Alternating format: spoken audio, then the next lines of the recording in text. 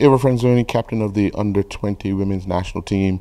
A big week for you guys. You've done all the hard work.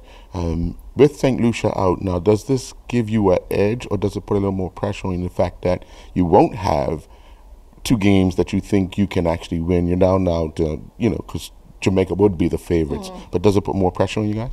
I don't think it puts more pressure. In a way, it's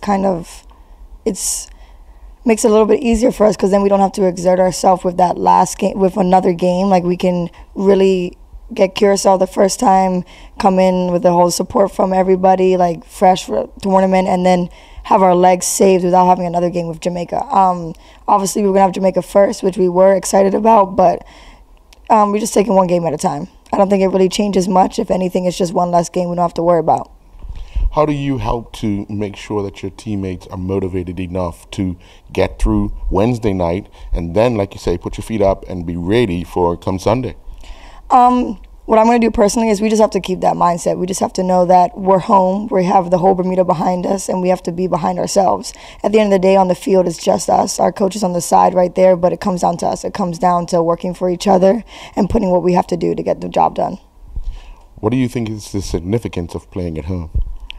I'm extremely excited. It's everything. I mean, we're home. It's we have our friends and families and friends of friends and people that may not even have known of how much that we've been doing with football. So that's the most exciting thing about it. How would you evaluate the preparations that you guys have had in the short time or the time span in which you've been with this team back on the island? For the first time back on the island, we've done a lot more fitness. We've had more of a strict mindset of knowing what we have to do. We've been training 6 times a week. We not even just at BFA. We've done Admiralty House, Horseshoe Bay, and it's been fun. It's also because we have people that are away, so coming back and having to dig deep with our fitness, it's preparing us to dig deep on the field. So it's been extremely well. I think my team is ready for it, and we're extremely excited.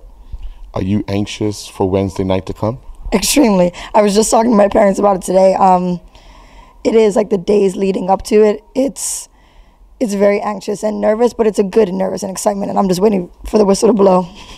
All right, well, good luck. We'll be there on Wednesday night. Thank you so much. Come support us, Bermuda. Audio Jungle. Audio